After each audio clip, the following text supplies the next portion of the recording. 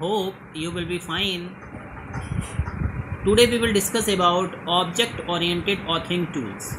Now, what do you mean by object-oriented? It means it is a way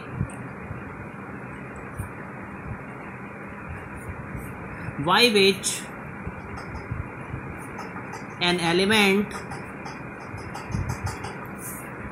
is thinked in terms of an object. Now, object-oriented authoring tool supports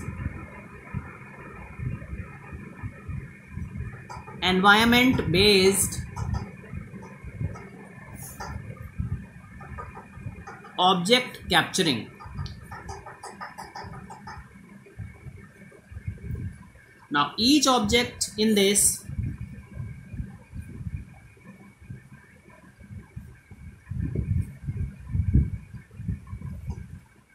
has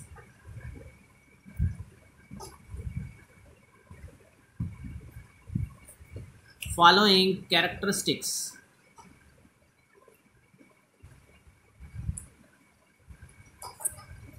Number one, state or attributes. Now, the state or attribute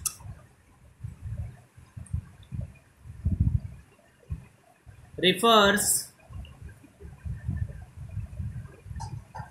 to the built-in characteristics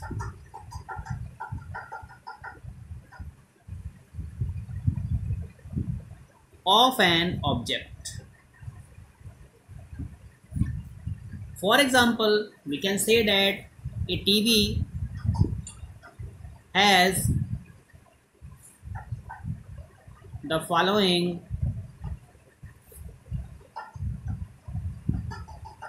attributes. Number one, it has color receiver, it has volume control,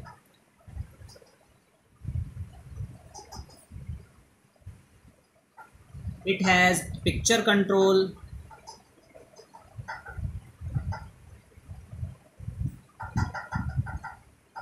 it has 128 channels,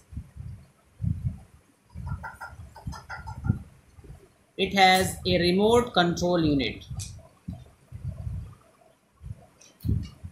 So, this depicts the state and the attributes of an object.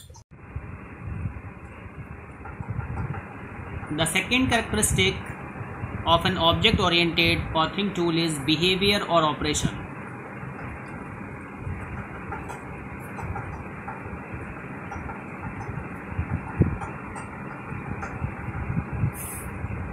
Now, the behavior or operation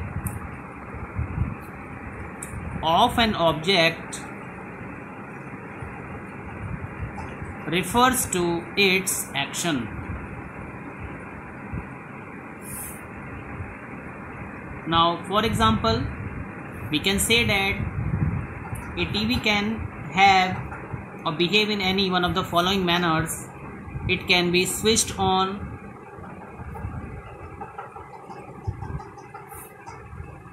it can be switched off,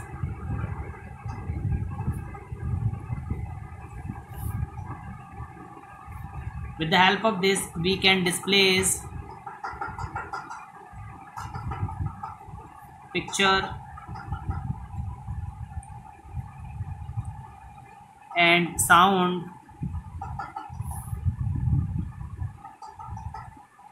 from a cable connection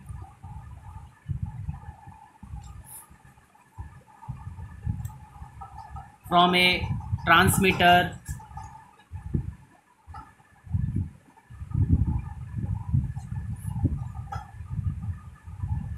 from a DVD, or from a VCR. Now, in object-oriented multimedia authoring systems, we can say that in these multimedia elements,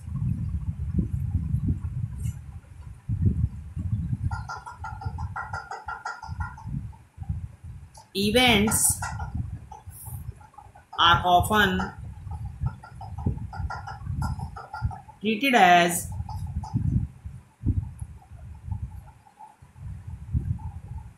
objects that have a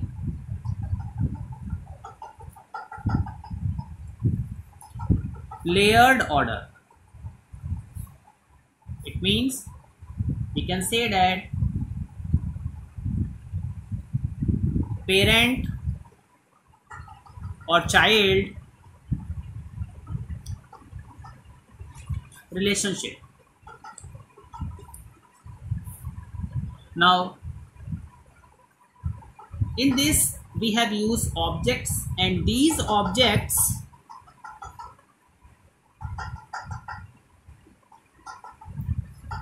use messages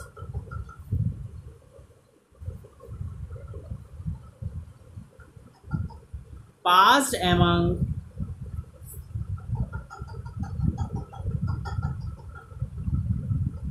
them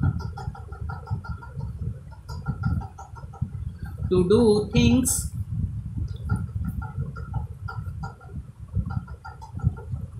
according to the properties assigned to them. Now, for example, we can say that a video object will likely have a duration property. Now, we have different type of object oriented tools. For example, we have Metropolis, that is both will be used on Mac and Windows.